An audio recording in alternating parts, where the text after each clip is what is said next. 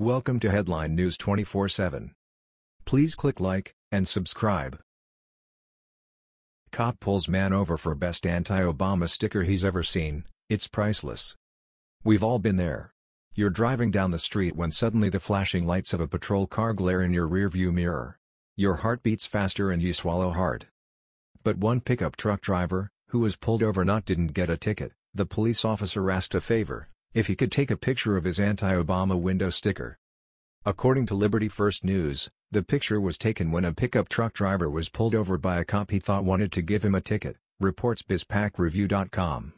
Turns out, the officer just wanted a photo of the anti-Obama sticker on the guy's cab window.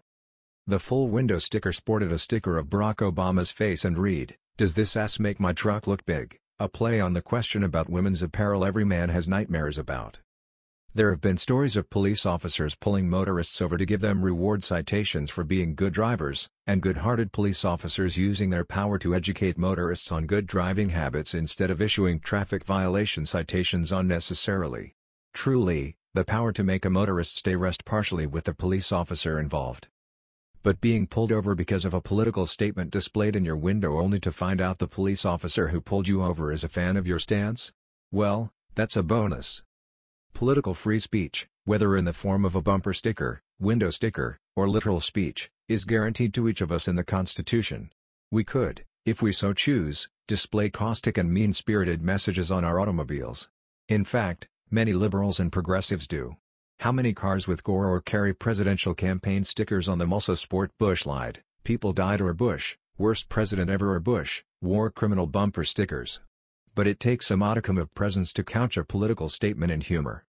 We, as a nation, have gotten too thin-skinned where almost every subject is concerned. We are offended every 5 minutes and expecting everyone to kowtow to our grievances, their free speech rights be damned.